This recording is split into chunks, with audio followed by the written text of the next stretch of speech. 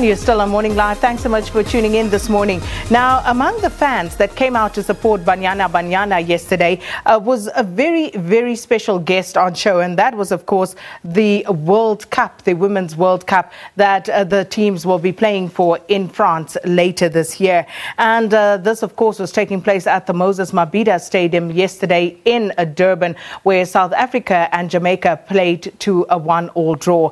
Now, to talk to us more about what happened yesterday and also, of course, the trophy being in South Africa at this point, we are joined by SAFA President Jordaan, as well as Sarai Bareman, who is a FIFA head of women's football, and they joining us from our Durban studios this morning. Thanks to both of you for coming through. Good morning and thank you very much. Thank you very much. So let me start here, Sarai. What did you make of yesterday's match with both of the teams playing their debutants to this year's World Cup? It was an incredible match. I think we're going to see two very good teams take to the pitch in France this summer, and the atmosphere in the stadium was amazing. I think the Banyana Banyana fans, together with the Reggae Girls fans, will be two of the most loudest, proudest groups of fans in France this summer. So it was an exciting preview of what we're going to see. And Danny, from your side as the South African Football Federation, what exactly is your mandate for the South African women's team, for Banyana Banyana, going into this World Cup? Well, it is our first qualification for a World Cup for women's football in our country.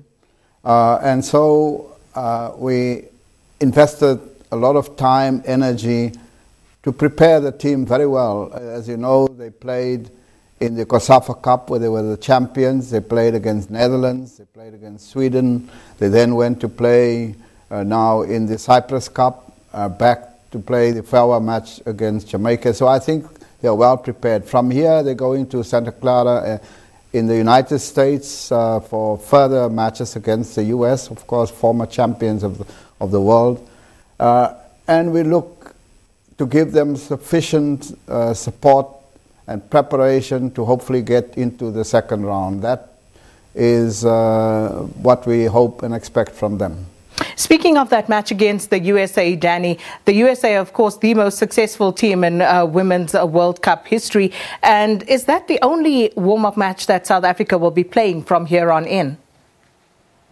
Well, they have been playing a number of matches, I've indicated, since December of last year. They were virtually in camp up until now, and then they continue against the United States. Then they come back.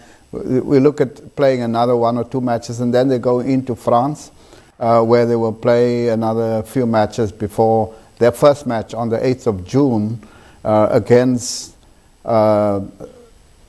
Spain, and then they play the Korea-China People's Republic, and finally against Germany in Montpellier.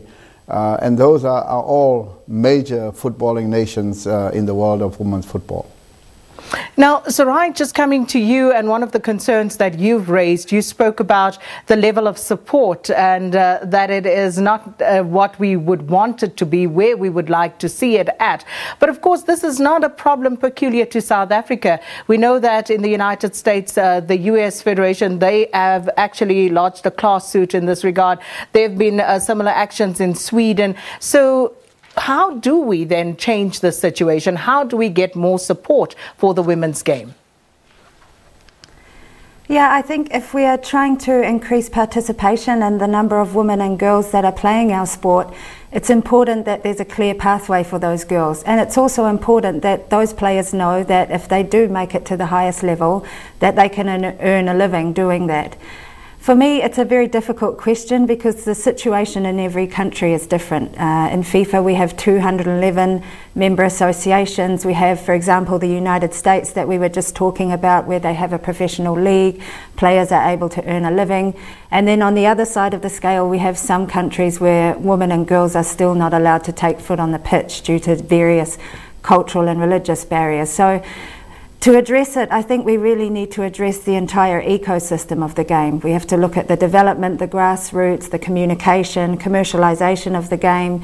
I think also governance has a big role to play in it. To have more women in leadership positions within football is very important. I don't believe that there is any kind of overnight solve for this issue, but for certain the Women's World Cup this summer in France will be a big platform and a huge milestone for the women's game and for those players. Now, as we indicated earlier, the World Cup is here in South Africa. This is its first stop on the continent. And talking to the aspects of development, you know, how are you hoping this particular trip, these roadshows, will actually assist in that regard? I think it will assist hugely to be able to be a young girl or boy, to attend a trophy tour stop, to be able to physically see the trophy with your own eyes. I think it helps to really understand and realise a dream of playing for your national team and one day being able to hoist the Women's World Cup trophy. The other thing is we are bringing the players and former players and legends with us on the tour to help promote the Women's World Cup and women's football. And I think also for young boys and girls to be able to see those players, to be able to see those former legends, also helps them to realise and understand their dreams in the game. So it's really important. It's been a huge privilege. As you mentioned, it's the first time in history of the Women's World Cup that this trophy has been on African soil. And for the first country to be South Africa, I think is very special. And who are some of the legends that are touring with this cup? So here in South Africa we have Portia Modise. She is one of the most capped women's national team players. She scored 102 goals in her international career. She has a larger than life personality and she was with us at the match yesterday. We had a grassroots festival beforehand and she was on the field running around with those young girls. I think that was a really special moment for them. And Danny, with regard to development, and as you've heard some of the issues highlighted there about getting the sport professionalized and maybe a greater exposure for more girls and women. So as far as SAFA is concerned, what are some of the programs that you are currently engaged with in this regard?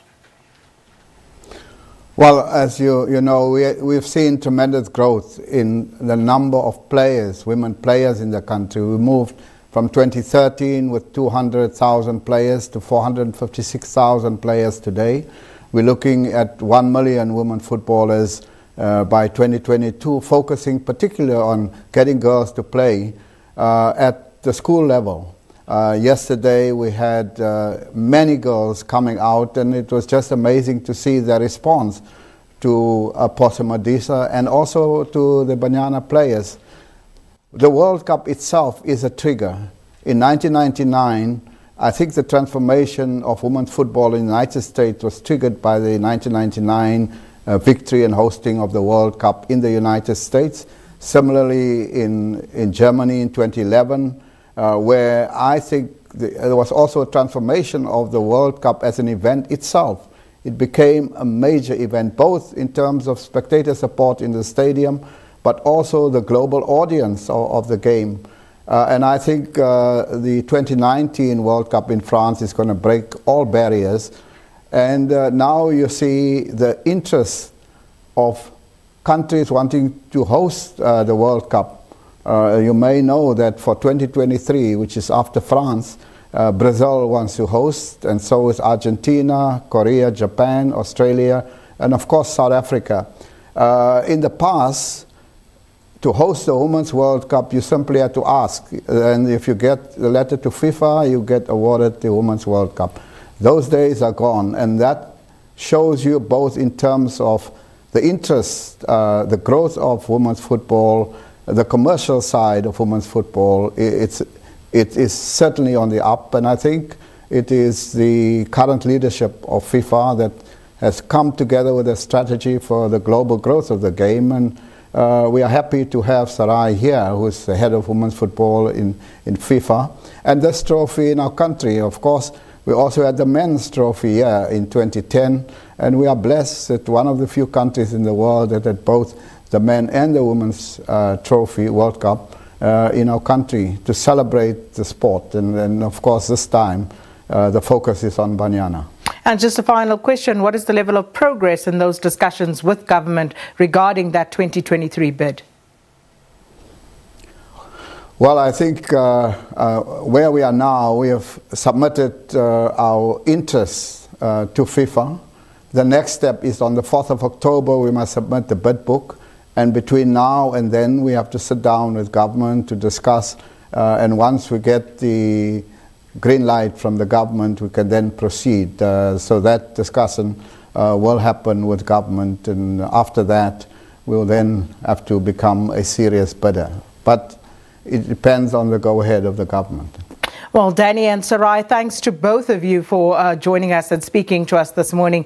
And of course, the excitement building as we move closer to the Women's World Cup in France. And of course, we'll be fully behind Banyana Banyana as they play in their inaugural Women's World Cup. Now, moving on to our trivia question. And we asked you earlier, who will Banyana Banyana play in their FIFA World Cup opening match? And let's take a look at some of those answers. All right, Nyalalani Jack says, morning guys, they will face Spain in the opener. Victor Zwane says, good morning, Banyana Banyana will face Spain in their opening match on the FIFA Women's World Cup. Catlejo says Spain.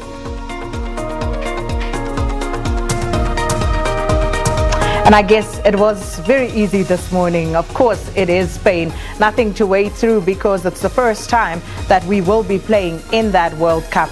So Banyana Banyana will be playing their opening match against Spain. That's in June. And South Africa are in Group B alongside Spain, China and Germany. Damn, it doesn't get any tougher than that. All right, that's where we're going to leave our sports news for this hour. We'll bring you more sports news.